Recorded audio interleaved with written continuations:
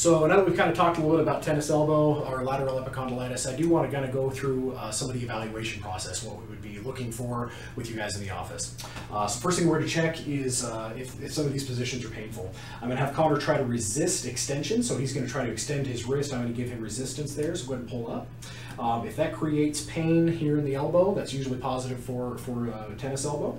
The other one we can do is resisted middle finger extension. So just light pressure gets his middle finger, he resists that tendency to flexion, and see if that creates similar pain up high. As I mentioned, one of the techniques that we can utilize to help treat tennis elbow is called active release technique. Again, this is sort of a functional massage. It's a soft tissue technique. So what we want to do is bring Connor into a position that fully shortens those muscles and tendons. We add compression from the doctor here, and then we're going to take that through a full range of motion, extending his elbow, flexing his wrist, bringing him all the way down. And he can tell you, even without tennis elbow, that does kind of hurt so good, you know what I mean?